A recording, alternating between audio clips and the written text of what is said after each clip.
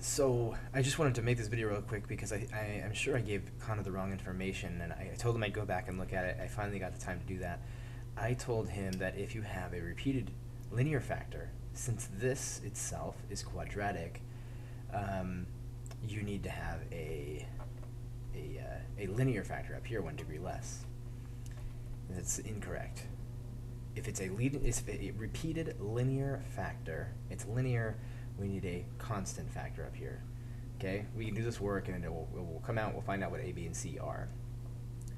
Why exactly you wouldn't put Cx plus D, I think, you know, sometimes I can explain it to the point that we can get it done, and there are just some things that get left unexplained. I don't like that, and I'm working on a better explanation, but here's what I have so far.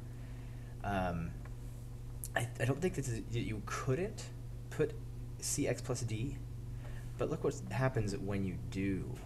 Um, I guess what I'm trying to say in the end is we leave it a linear factor because we want to, or it's not a linear, a constant factor, because that's what we want to do. We want to leave this as a constant number. Because look at what happens if we do try and let this be Cx plus D. Okay, so I just did all the work beforehand. Multiplied through by x times x plus 1 squared. You know, I cancel the x, leaves this, so you know all this. I collected together the coefficient of x squared, coefficient of x, and the constant. What happens is we create an unsolvable system of equations. Even though a is 6, and this seems like it's going to make our world easier, we get 6 plus b plus c equals 5. And 12 plus b plus d equals 20. But now look what we have. We have a system of 2 equations, but 3 variables. It's just undoable. So I guess what you could think of it as is like this. If I wanted to get like a 5 over 12, I could write that in lots of different ways. I can write it as the sum of lots of different fractions. I could do a over 3 plus b over I guess 12, and that would do it. I could figure out an a and a b. I could also do 5 over 12 is equal to a over 6 plus b over 12, and that is possible. I could factor it all out, so it's 5 over 12 equals a over, let's just go with 2 plus a over 3 plus a over 4 plus a over, sorry, I'm going to rewrite these as b, c, d plus e over 12, right? So there's lots of different ways to write this out, and of course we would want these numerators to be constants. We wouldn't want to complicate the numerators. We would ideally want these to be constants. Of course, there's no way to figure out what a, b, c, and c, d, and e have to be. They could be anything, right? I think that's kind of the case we're looking at here.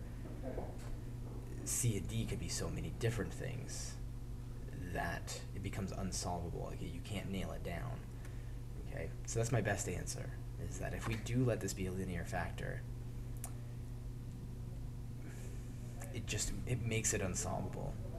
It makes it so that there is no one definite answer, I suppose, right? As long as, in this case, b is equal to negative 1 minus c, we have solutions, right? As long as b is whatever c is, you take negative 1 minus c, and that's what b is. And so maybe you're just like, you can throw c's in there. I don't have, like I said, a good explanation, but if we leave it as just c, like we did back here, then our system of equations that we set up, if you choose to solve it that way, becomes possible to solve, becomes a very finite number of answers. So it's easy enough to remember. At least we can be functional. If you have linear factors, right? If it's not actually an x squared in the factor, it's just a repeated linear factor, then just use a constant. If it's an actual quadratic, an irreducible quadratic factor, like x squared plus 1, you can't factor that anymore, then in that case you'd have to have cx plus d. Alright, so let me know if you have anything to say about that, any more questions to ask.